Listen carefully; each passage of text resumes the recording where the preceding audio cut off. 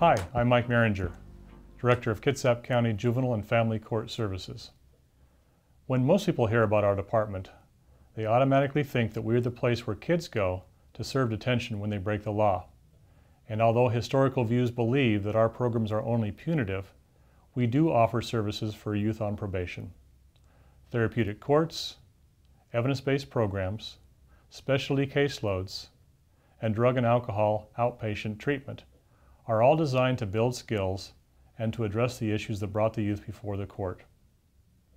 In addition, we also provide services for at-risk youth, children in need of services, and truancy, and we also advocate for the best interests of children who have been abused and or neglected.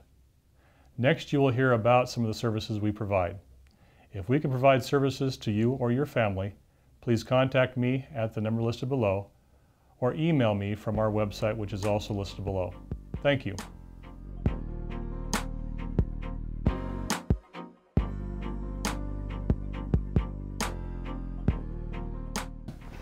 One of the many services in the Kitsap County Juvenile and Family Court Services is aggression replacement training. Joining me is Dunn. Dee is a probation counselor. Dee, can you tell us about the aggression replacement training? Aggression replacement training helps to teach kids skills so that they can deal with life situations in a less aggressive, more productive way. We do a risk assessment on every youth that comes through the juvenile court, and that determines their eligibility for this program.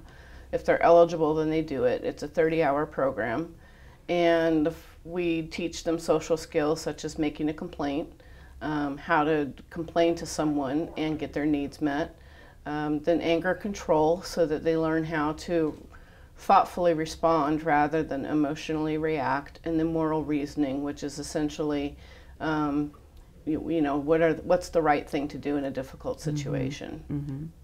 What's the good news about aggression replacement training? The good news is it works. As I mentioned, it was a evidence-based program, which means there's a lot of research behind it.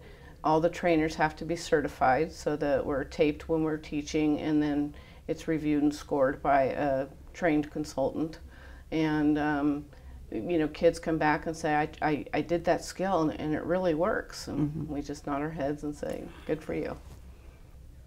For more information on Kitsap Juvenile and Family Court Services, go to the website below.